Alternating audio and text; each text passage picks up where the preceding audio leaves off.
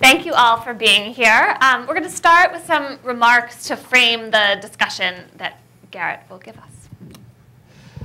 Thanks. I had a moment of panic when I got here because they said, "Are you ready for your panel on the resilient Constitution?" I said, "Oh my God, is this on the Brazilian Constitution?" Which I wasn't prepared to talk about. But I think in terms of the theme of this conference, the most remarkable thing about the U.S. Constitution is simply that it has survived as long as it has. The people that framed it didn't necessarily expect it to last this long. Some thought in terms of 25 years. At one point in the Philadelphia Convention, Madison was worried that if the country grew to a certain point, the House of Representatives would get too big. And Nathaniel Gorham popped up and said, you know, basically, seriously, Grandpa, why are you wondering about this?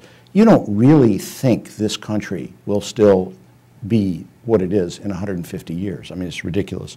That it has survived owes a great deal to that framing generation, but not in the way that we are ordinarily told. That is, we are ordinarily told that they foresaw the future, they understood what was going to happen, they provided a guide for everything, which is clearly incorrect. What they understood was that the Constitution was an open-ended way of confronting unforeseen problems. And this is laid out by Hamilton in Federalist 34, where he's talking about people who are saying, oh, this government is going to be too powerful. And he says, nothing can be more fallacious than to infer the extent of any power proper to be lodged in the national government from an estimate of its immediate necessities. There ought to be a capacity to provide for future contingencies as they may happen. And as these are illimitable in their nature, it is impossible safely to limit that capacity. What the philosophy of constitutional interpretation at that time was basically viewed the Constitution not as an orchestral score that was going to be played over and over with original instruments by the Society for Ancient Music, but more like a fake book that musicians can use to improvise. And in terms of that kind of constitutional interpretation, the early federal period was really the bebop era of constitutional interpretation. The first major controversy, which I could talk about for hours and will try not to, occurred a year after the Constitution went into effect, when they realized they'd forgotten to put a mechanism in it to remove people from the cabinet. Nobody knew how a cabinet minister left office. Some people said, oh, well, it must serve for life. Other people said only by impeachment. Others said the Senate has to be part of it. And there's a great debate about this in the House, which Madison leads. And today, I think we would expect him to stand up and say, oh, yeah, my bad. We totally intended for the president to be able to do that, so that settles it. But he doesn't do that. He sounds like Richard Posner in buckled shoes. He says, we must decide on the correct construction from its consequences. Which one will be more conducive toward the success of the government and liberty? And he says, in my judgment, the consequences are more favorable from allowing the president to remove without Senate involvement, and that's the interpretation that was adopted. That was before Madison discovered strict construction. Strict construction is not an originalist philosophy. It's something they came up with 10 years later because they suddenly thought, we don't like the way the country's going. Let's say that that the government can't do all this stuff. And as an actual philosophy, strict construction lasts roughly 3 years, because in 1801, Jefferson became president, and power suddenly didn't look quite so scary. In 1803, he had the opportunity to buy Louisiana, which would mean that forever the new country would not be surrounded and hemmed in by the imperial powers of Europe. It was a defining moment in American history. The only problem was that the Constitution did not say that the federal government could acquire new territory. Jefferson believed that it couldn't. He believed that it was unconstitutional. He believed that in order to buy Louisiana, there had to be a constitutional amendment. And he writes a letter on this subject in 1803 to William Carey Nicholas that contains one of the most famous phrases in constitutional interpretation, because he says, let me find it here, he says, "Our peculiar security is the possession of a written constitution. Let us not make it a blank paper by construction." And that is often quoted as, this is how we should read the Constitution. But if you read the whole letter, he goes through another paragraph saying, on the other hand, if I don't buy Louisiana right now, Napoleon's going to change his mind. So then he says at the end, basically, oh, well, he says, about strict construction, he says, if, however, our friends think differently, I shall acquiesce with satisfaction, confiding that the good sense of the country will correct the evil of construction when it shall produce ill effects. So Louisiana is bought, strict construction, not so much. Let me skip forward to something that relates much more directly to an interpretive problem we have right now. I want to read from a brief filed with the United States Supreme Court about a statute that used the commerce power. The present statute departs markedly from any prior statute sustained as an exercise of the commerce power.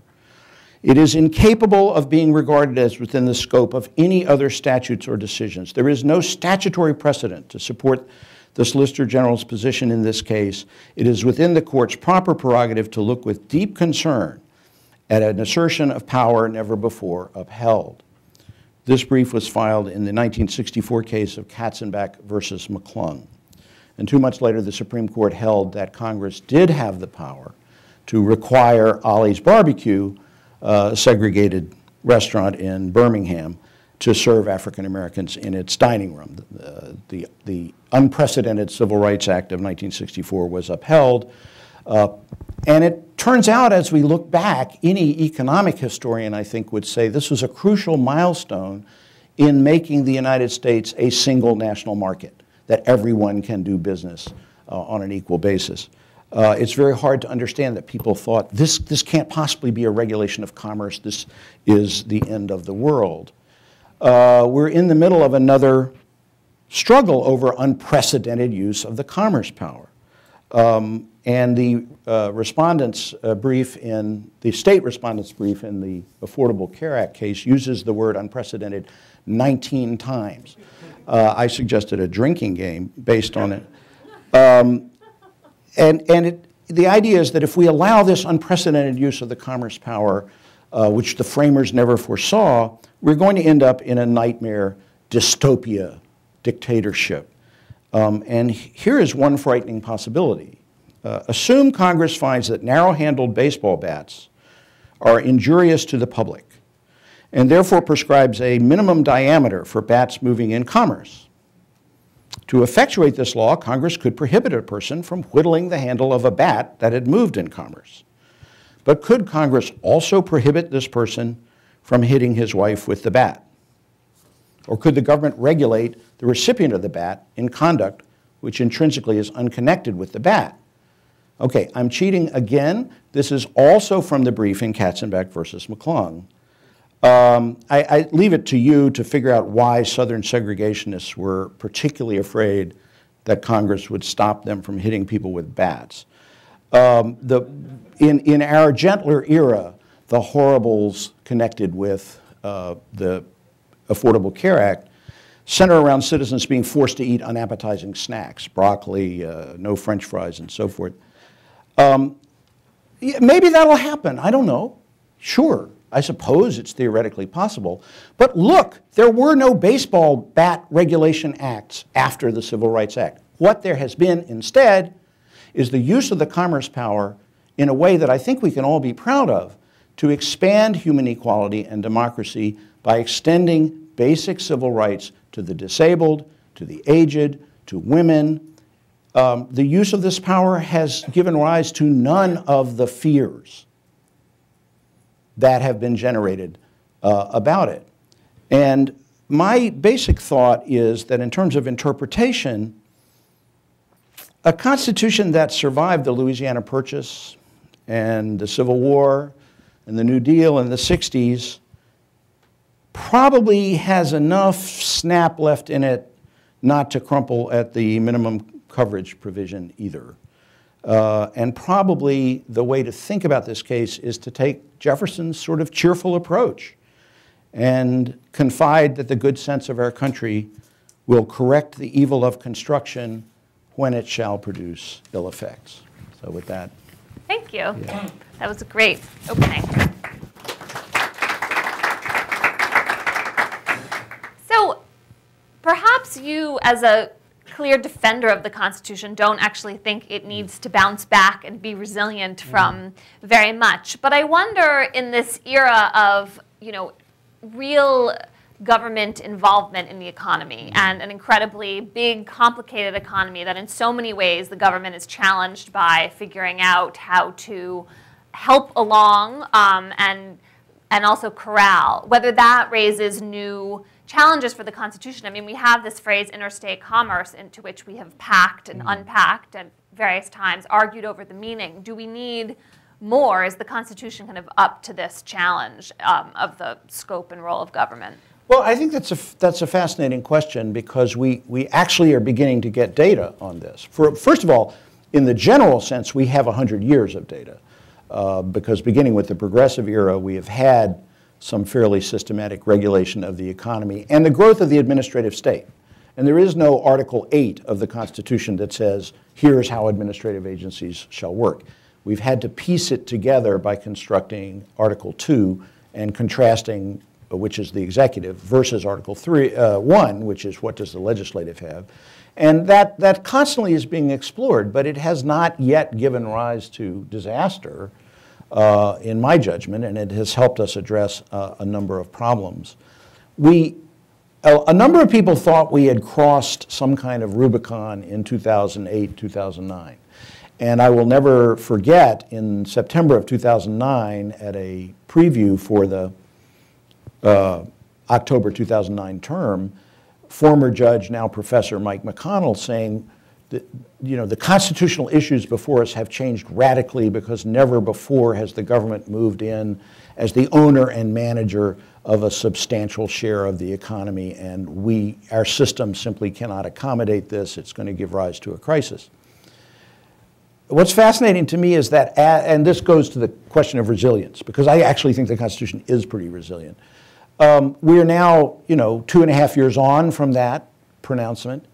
And what's happened is that without much fanfare, the government has begun to move back out of this radical new position. The government doesn't own General Motors anymore. The government isn't running all the banks. The economy, we're returning to something like the regulated economy we had before, because, again, the Constitution and its values, and remember, going back to Madison, what Madison kept saying in the removal debate was, let's look at the interpretation that has the best immediate consequences and is consistent with the values of the Constitution.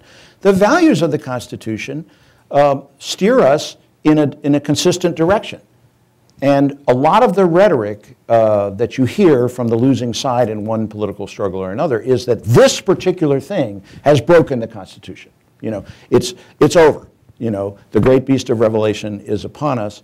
Actually what's happened, and what often happens, is that politics and society resumes the shape, transformed but not radically altered, that it was moving in anyway, without a constitutional crisis. So along those lines, how should we think about changing the Constitution? Are we finished changing it? Do we have the set of amendments that we can tolerate passing? Or should we think of this as a document which at this point, given its a couple of 100 years odd age, is actually in need of serious structural tinkering? And if so, is there a real alive mechanism for changing the Constitution? I think the last question is the most lively one right now. The framers, of course, the founding generation, They loved tinkering with the Constitution. They amended it 12 times. No other generation is even close. They said, oh, the presidential election of 1800, that kind of sucked. Let's rewrite the rules, right? Chisholm versus Georgia, Worcester versus Georgia, terrible decision. Well, let's change it. There are a number of scholars who now say that the Article 5 amendment power is theoretical only, that it is too hard to amend the Constitution. And therefore, we need to think about getting rid of it. There's a very serious movement, not only among Tea Party people, but Tea Party people are so loyal to the Constitution that they really want to destroy it. But Larry Lessig at Harvard, who is a very admirable progressive, is part of this, saying what we really need is to use Article 5 to set up a new constitutional convention, rewrite the whole thing. I kind of have my nervousness about that because I'd have to redo my class notes. But I frankly am not yet convinced that Article 5 is no longer useful. And then if it's still in play, how do we make sure that our hesitations, which I think are there for a good reason about really getting in there, how do we control it? How do we know that the right amendments come through? Or is that just a factor of the political process? Well, I think that in order to amend the Constitution, it takes such a sustained political impulse that we've seen over and over in the last 20 years. There was a period of time when one party really believed there was no culture war issue that couldn't be solved by changing the Constitution. We have a flag amendment, we're going to have a prayer amendment, we're going to have a busing amendment, we're going to have an abortion amendment, now we're going to have a marriage amendment. And these issues that kind of spike really don't create enough genuine public support to support an amendment, which is probably good. Okay. And yet, Article 5 is still alive, so well, something could... I think that's right. I think there could really be, and if you look back at the progressive era, in which the Constitution was amended to allow for direct election of senators, the imposition of the income tax, votes for women, prohibition, oh, that wasn't so good. Then we took that repeal of prohibition. This was a period of 20 years when the voters, not the politicians, who were very reluctant to engage in this process, but the voters were deeply dissatisfied with Gilded Age America, and they said, at a very deep level, we need to change the way business is done in this country. And that sustained mobilization did change the Constitution, but it also changed politics. And arguably, that's not a bad thing. Arguably, there should be, that much unrest before we change the Constitution. But then they had 30-some states. Now we have 50. Does that mean it's impossible? I don't know. There's a famous story that comes out of the struggle of the Equal Rights Amendment, which, as you know, failed, just by 1 or 2 states, where they thought of reproposing the Equal Rights Amendment, but not putting the ratification to the state legislatures, because under Article 5, Congress can approve an amendment to be ratified by conventions in the states. That's only been used once for the 21st Amendment.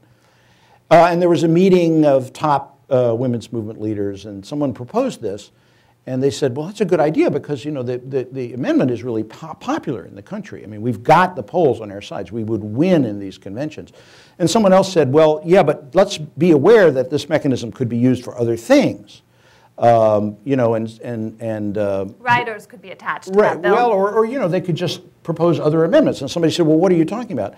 And someone said, well, there could be an abortion amendment. And the chair of this meeting, a very well-known feminist, said, no, I can get 13 states. There's no problem. We can block that one. And the person said, well, there could be a school prayer amendment. And there was a moment of silence. And then the chair said, well, it wouldn't hurt the little bastards to pray every now and then. So, there are other ways to use Article 5 that we haven't tried, and it may be more flexible than people claim. So you have a book coming out in August. It's called Wrong and Dangerous, 10 Right-Wing Myths About the Constitution. And I want to give you a chance to talk a little bit about that and how your book fits into, I think, quite impassioned stance you're taking right now about how liberals need to own the Constitution and talk about it with as much zeal as the right often does. I think that's true. I think that there was a period of time starting in the 80s when the legal right came up with this idea of originalism. And this was going to be their mechanism to stop any recurrence of the Warren Court, because you had to go back and ask what the framers really believed. Originalism as an idea has never really worked, except as a rhetorical trope. And you follow how conservative thinkers have refigured it in the past 30 years because it keeps not working, and then they have to come up with a new part of it. So originally it was original intent. And it's like, well, we don't know what they intended because that was in their heads. Oh, yeah. What we mean is original understanding. And it says, well, the problem with original understanding is that's just understanding what's in the heads of many more people. And they're like, yeah, you're right. We're going to have original public meaning, which meant let's look in a lot of dictionaries. And then the problem with that is, the dictionaries are inconclusive, and who knew people didn't own dictionaries. Then somebody said, well, we have original methods originalism, meaning we decide what people would have decided by the methods they used then if they had sat down to decide what the original meaning was. It's a little meta. Right, but we're not even finished. There's more. If you want, you get the Ginsu knives. Because now we have someone has written a thing saying we have the problem of political ignorance. Namely, most people never thought about these things. So what we have to do is construct a mythical person and then change that person. It's a little bit like Bill James baseball. You know how they decide whether the 55 Yankees could have beaten the 38 Giants by adjusting all the figures. They say, we come up with a mythical person who didn't understand these things, but then we give him that knowledge. Then we decide how his attitudes would have changed if he had the knowledge. So it's a little bit like the heliocentric theory of the universe, where you keep having to add epicycles to account for the observations. But at the same time, we begin to see a movement among more progressive thinkers to look at the originalist materials, that's the way I put it, in the way that I have described, is to say, what do we learn about the open-ended texture of the Constitution from doing that? And what's remarkable is how much of the material actually doesn't support the kind of interpretation that the legal right has been trying to put on the Constitution for the last 30 years. And even the right is beginning to realize this. So you see a decision like United States versus Jones, which for futurists I think is very interesting, because the question is whether the government can put a GPS on your car and track you wherever you go without a warrant. And because if you think about it, given how inexpensive GPS technology is, if you don't need a warrant, they could put it on all our cars. And there is computer power, or by Moore's law soon will be, enough to know where everybody is and begin assembling very interesting conclusions, political and otherwise, by knowing where everybody is. So this is really an important present and future-oriented issue. And the court decides 9-0 that you need a warrant. But Justice Scalia's opinion, which was for 4 plus a concurrence from Sotomayor, says, obviously, the way we understand this is how the founding generation would understand this question. And it ended up being his reasoning of what if in 1787 the Philadelphia police had gotten a tiny midget and hidden, I'm not making this up, hidden the midget in your carriage in a place where you couldn't see it so that he could write down everywhere you went. Well, clearly you couldn't have done that, so you can't do this. And Justice Alito writes an opinion that is openly derisive. This is within the right, basically saying, get a horse, Grandpa. What are you talking about, right? This is crazy. We need to decide this in the context of a society that is capable of tracking everybody all at once. And so the idea that there's an original intent, which of course is very much part of the Tea Party discourse, has really completely broken down in terms of the people that seriously study these issues. well, I could go on about that, but I won't. You talked a little bit about the healthcare case earlier, but I wonder how you feel, there have been sort of two lines on this from the left. Right. One is that this is a very easy case. It's really a slam dunk. All the doctrine is lining up in one way, not to mention the prudential, pragmatic Posner, Thomas Jefferson argument for having a national market for healthcare and an individual mandate. And yet, we have this challenge with this enormous amount of time being spent on argument next week, and some fear that this case could be politicized in a way that would create the kind of damning 5-4 split that I think pretty much no one would really be that happy about. And I wonder, whether you think that the outcome of that case will say a lot about the resilience of the Constitution. It's unusual to have a signature piece of legislation from the standing president before the court in an election year. The Obama administration kind of further amped up the drama by removing the argument. Someone will argue this, but the government is no longer arguing that it's possible for the court to just punt on this case under a 19th century law called the Anti-Injunction Act. So we have very high stakes, and I wonder whether you feel like the outcome of this case could either be very affirming for the resilience of the Constitution or could really do damage, or whether we, in the end, will see this as only one moment in this longer tapestry. I think probably the latter in the following sense, because the case really is quite important. And I would think that a decision to strike down any part of the Affordable Care Act would be doctrinally and constitutionally and politically a disaster, a terrible move.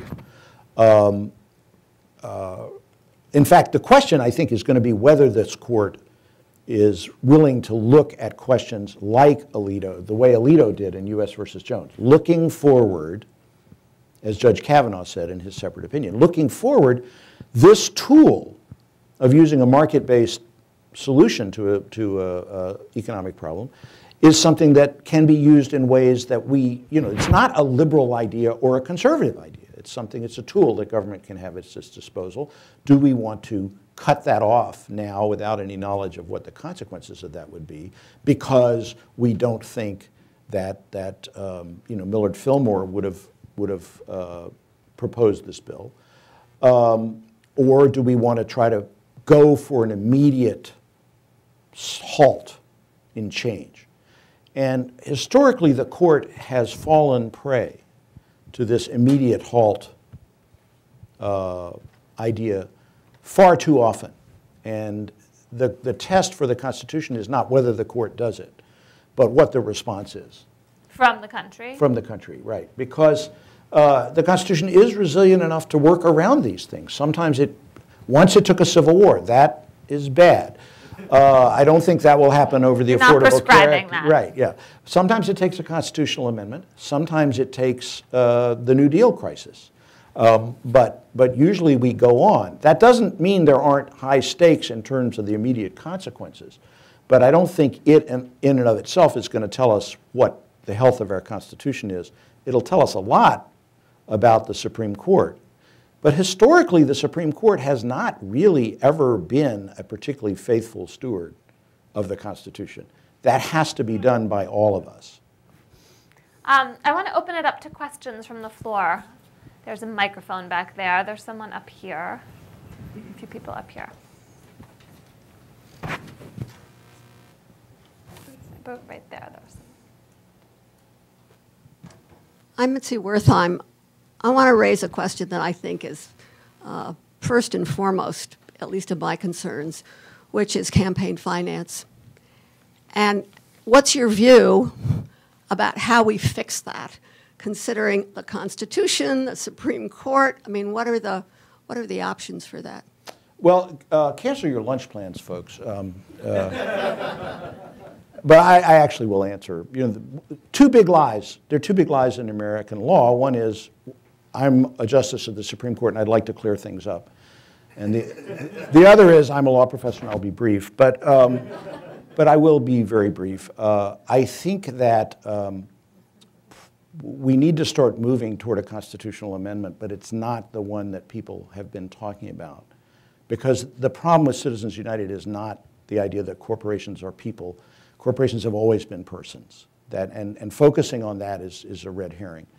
What's gone wrong in our First Amendment doctrine is the idea that the First Amendment has nothing to do with self-government and equality. It's purely about making as much noise as you want depending on your resources. And we need to push back against that.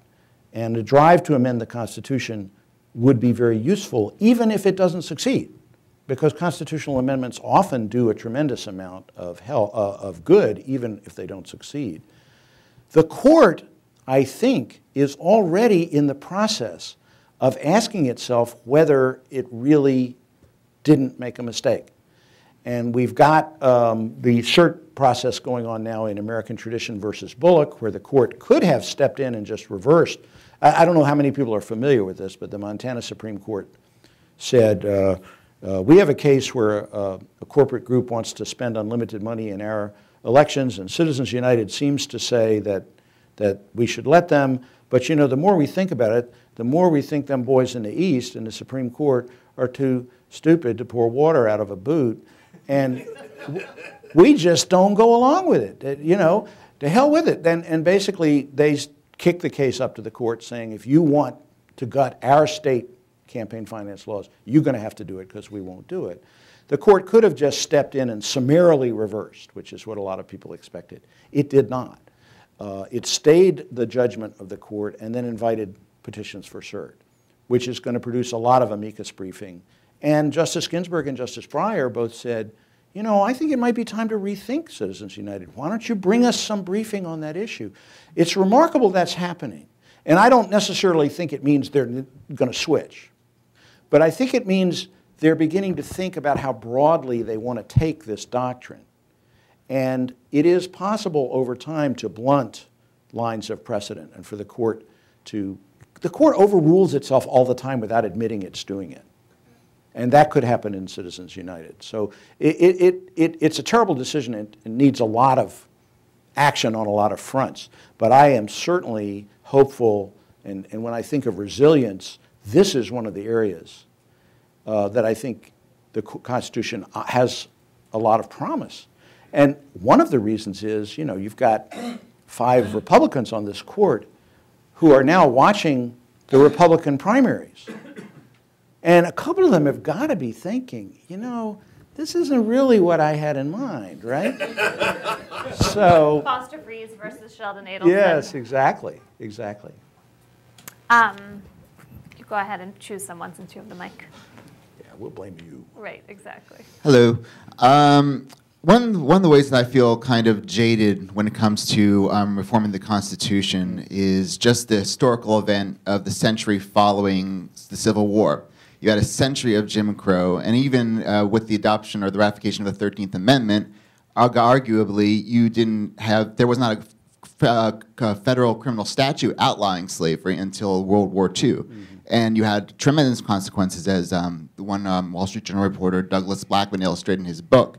So just because you had a constitutional amendment didn't mean that you had real reform. And so I guess my question for you is, have you got any thoughts about, you know, the general conditions under which, you know, a constitutional amendment actually creates some true reform, and when it's just almost beside the point because we don't have some other ingredients necessary to make something really happen? Well, there's a great deal of scholarly literature on this question, and I want to try to tackle it very quickly through a couple of points, and one of which I think sheds a lot of light on this whole question, because you say we had a century of Jim Crow. Actually, that's not so. After the 14th Amendment was passed, the 13th and 14th and 15th Amendments, we had a period of really almost 30 years of actual biracial politics and racial openness in the South. And it really wasn't until the period between about 1895 and 1915 that what we call segregation today was imposed on the South. And the reason I make the point of that is that I think it's important to understand when you look at American constitutional rhetoric. Ralph Waldo Emerson in 1867 said, in America there are always 2 parties, the party of the past and the party of the future. But what he didn't really make clear is that both parties are always actually talking about the future. So that we have now been taught that the South was segregated and it kept its segregated system and it didn't change and so forth. That's not what happened at all. What happened was that in Plessy versus Ferguson, the Supreme Court chose between two different futures. And one was what I consider to be the most thoroughgoing, radical piece of social engineering in American history, and that was segregation. It was brand new. People thought it up. They said, I've got a great idea. We'll have a system where we keep the blacks out of everything. We don't let them vote. We'll have this law and this law and this law, and it'll work well. It wasn't really what had existed before. It was a radical change. So I think that the constitutional amendments, the 13th, the 14th, and 15th Amendments, work well as long as they're not given to the care of the court. And that's why I say the Supreme Court is not the best and most faithful steward of the Constitution. That has to be us. And as long as the nation preserved some commitment to a certain level of racial decency, segregation as the system evolved, the system I grew up under, the absolutely horrible racial dictatorship, could not evolve. And really what happened was that in the late 1890s, the United States decided it would become an imperial power. And it became intellectually impossible for people to think it's okay for us to rule the Filipinos because they're racially different, but not okay for Southerners to rule black people. So it was a change. And so, you know, what's written on the Constitution is not ever going to solve the problem. But I think those amendments made a huge difference and continue to. The 14th Amendment is still terribly important. Look at the Proposition 8 case, if you think that it isn't. Microphone. Yes, lady up here. Yeah, my name's Li Yang. I think about a constitution and a government is basically to do everything by and for and all the people and the separation of churches. But now what we are having is instead of pursuit of happiness, reduce the tax burden, we are high skyrocket the budget deficit, and we use privatization to subsidize all the private gains. So do you have anything to say about it, how to curb it? Well, I don't think there's any question that politics is broken. I don't know whether to blame the Constitution for that or not. I will say this, that one of the big complaints of the challengers to the Affordable Care Act is that it represents a subsidy to the insurance industry, and the Constitution forbids subsidy to private business. And I read this and I was like, what are you smoking? Because for better or worse, the main activity of Congress since 1789 has been deciding who would get the subsidies and who wouldn't, whether it's the Pacific Railroads, the arms makers, the canal people, you know, coming forward in our time, farmers. And there's no doubt in my mind that this can be done badly, and often is. But I think the main thing the Constitution could contribute toward dealing with this problem would be to help us fix politics by backing off the kind of, not just the Citizens United limb, but the whole series of decisions since Buckley versus Vallejo that basically says regulation of campaign finance has to be done only at the margins, and we fundamentally have to allow a political system in which money rules. I think that's what the Constitution can contribute to the problems you're talking about. Let's have one more question. Pink sweater. Oh, there you go. Yes, I got my cherry blossom sweater on. Yeah. Very nice. Can you just talk a little bit about the right to bear arms and today's semi-automatic weapons being dragged into schools and other places? I'll do my best. Now, you know, when I used to teach in Oregon, and whenever I'm speaking west of the Mississippi, I would duck that question. I simply say, I haven't read that far. You know, I've got to the First Amendment, but then, you know, other stuff came up. I think to me, the most plausible reading of the Second Amendment was that it was aimed at reassuring the states that Congress would not dissolve and abolish their state militias. Because the most radical shift in power across the board that the Constitution made from the Articles of Confederation was to transfer command, regulation, and training of the militia from the states to the federal government whenever the government chose. That was incredibly radical. Under the Articles, the states always retained command of the militia, even in time of war. So I think certain people like Patrick Henry began to say it's a plot. We've all heard that, right? It's a plot. They want to, they have black helicopters. They're going to disarm our state militias and then rule us.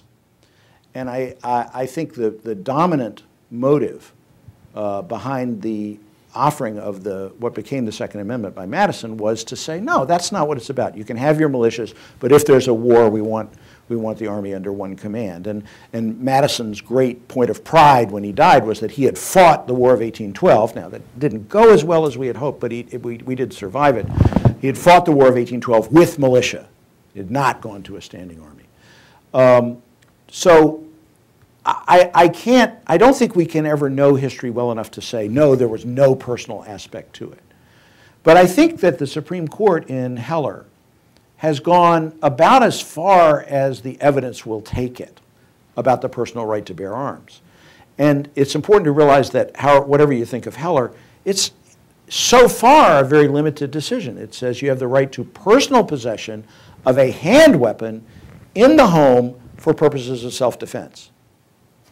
There is no reason why that precedent has to be expanded to say you have a right to a personal armory of tank-piercing ammunition for the purposes of your local militia going down to the tax office. The court certainly hasn't gone there yet. And I don't see any historical evidence. One of the myths in the book, which is going to be available at fine bookstores and undoubtedly also through e-reader services, one of the myths is that I tackle and go at very hard is the idea that's been spread in this country since the 70s that the real purpose of the Second Amendment is to allow citizens to threaten the government. And there's frequently a quote from Thomas Jefferson that they cite. They say, where the people fear the government, there is tyranny. Where the government fears the people, there is liberty. And you're like, whoa, Jefferson, he was a smart guy. I can't argue with that. Except it's made up. He didn't say it.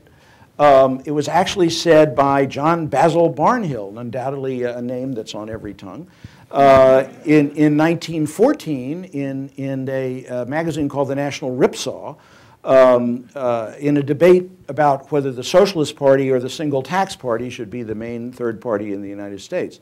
There's no evidence that the framers wanted an armed populace that would go and fight against tax collectors.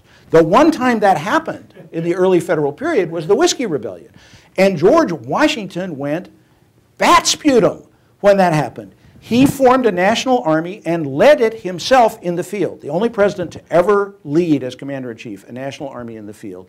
Went into Pennsylvania, arrested everyone he could get his hands on, dragged them to Philadelphia, put them in prison, and made a speech saying, you know, what's wrong with you people? You're trying to destroy the country, and then you know I'm going to get you. And then he went back to Philadelphia and pardoned them all, but that was done very quietly because they really did not want an armed citizenry blocking government actions. So I think the whole idea that that's what the Second Amendment is about, it's very recent. It arose in the lifetime of most of the people in this room. And like a lot of these originalist constitutional doctrines, it's a kind of invented past for a science fiction future. And we're beginning to see the outlines of that future if you follow the Trayvon Martin case. This is the kind of society that the kind of radical Second Amendment advocates foresee. They don't regard this as a bad consequence at all. They want more gun violence as part of our social dealings, and it's very disturbing. All right, on those fighting words, we're going to end. Thank you very much, Garrett.